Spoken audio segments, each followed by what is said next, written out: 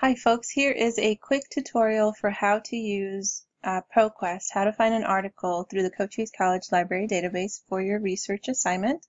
So the first thing you have to do is go to the Cochise College website, which is cochise.edu. You're going to log in through the portal. So it's going to be the first half of your student email. For myself, it's going to look different than yours because yours is going to be your last name, first initial, and 3 numbers. You don't need anything other than that. So in other words, you don't need @students.cochise.edu. For myself, I don't have those last 3 numbers because I am faculty, so ours looks different. But again, yours is going to be your last name, first initial, and 3 numbers. You're going to log in to the portal. You're going to scroll on down to this side. Under where it says My Communities, for your view, you are going to see Library Research Resources. For myself, I have to click More. However, for you, you should be able to see this link that I'm hovering over right now where it says Library Research Resources. So you're going to click into there. You are going to scroll on down, and out of these article databases, you're going to use the one that says ProQuest. This is going to help you for when you have research assignments in other classes, such as in English, sociology, psych, other kinds of classes like that. Because I want this to serve as practice for those classes, I'm not going to have you use a basic search engine. I want you to set up parameters. So you go to Advanced Search, and you don't type anything here where I'm hovering into the search bar yet because you have to set up your parameters first. So the most important thing you have to do is make sure that this box right here is checked where it says full text. If it's not checked, or if you forget to check it, you won't be able to read the article. So you have to make sure that full text is checked. For dates, I want you to practice setting up specific dates. So you're going to use the drop-down menu, and you're going to go down to where it says after this date. This screen is going to pop up right here. You're going to replace the year YYYY with the number 2000. This means that the articles that are going to be brought up are going to be published starting with 2000 until today. For your search option parameters under source type, you're only going to check magazines and newspapers. For document type, you're only going to select article. And for language, you're only going to select English. Now further below, for sort results by, for my class, I would prefer that you select most recent first. And the reason I prefer that is it gives you the newest articles first and the oldest articles last. For items per page, this is up to you. You can select as few as 10 articles per page or as many as 100. I'm going to stick with about 50. Now you go back up to the search bar itself and type in your search terms. Depending on what class you have for me is what kind of thing you're going to search. So for example, my Reading 122 classes, you're going to search something relating to art. My Reading 110 classes, you're going to search something relating to what we're studying at the time. So if you're in my sociology collaborative, you're going to search for, in this case, groups and organizations. For my other Reading 110 class, you're going to be searching either food industry related items or sexually transmitted disease topics. So let's go with my Reading 110 class. I'm going to type in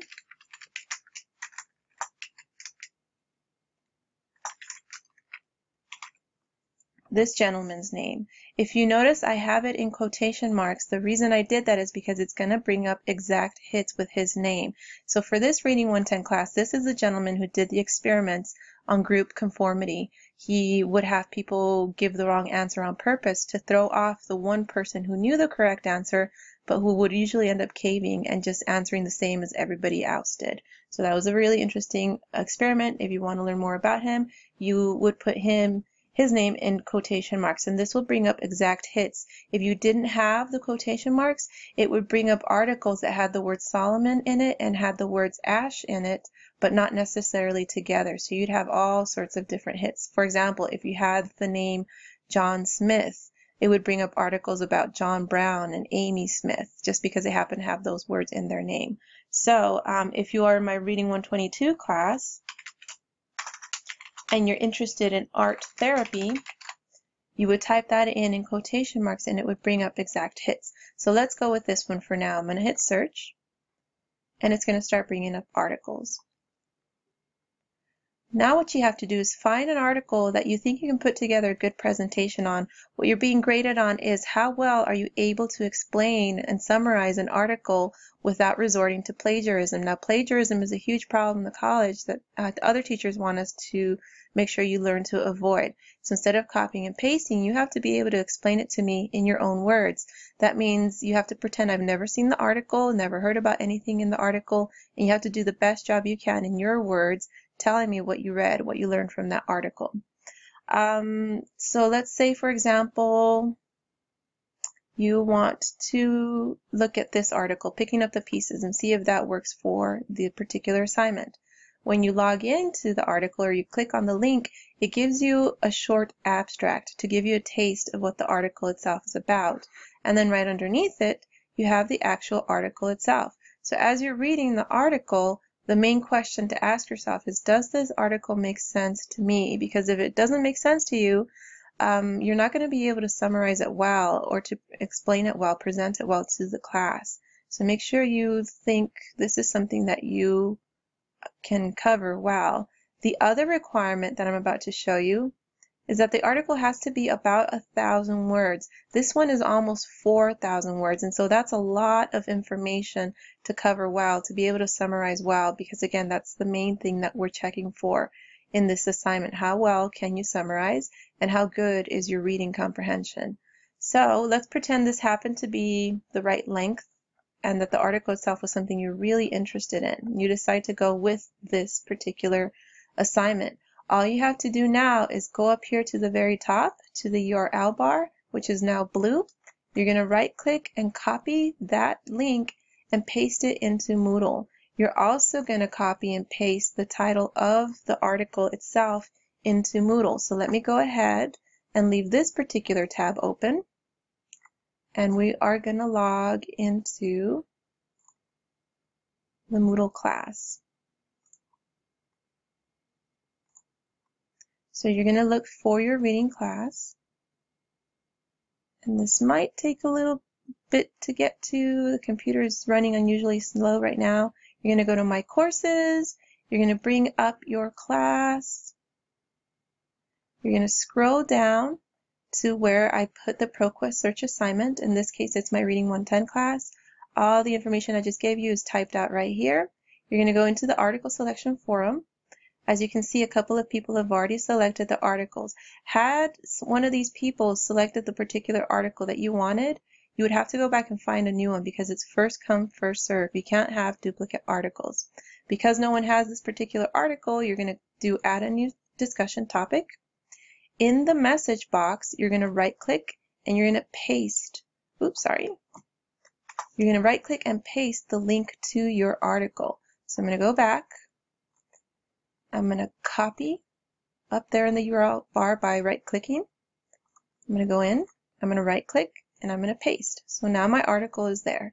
Now I'm going to go into the subject line, go back to my article tab, and now I'm going to highlight the title, and I'm going to copy it, tab back over to my Moodle page, and paste. So now here in the subject line is the title of my article. Here in the message bar or message box is my link.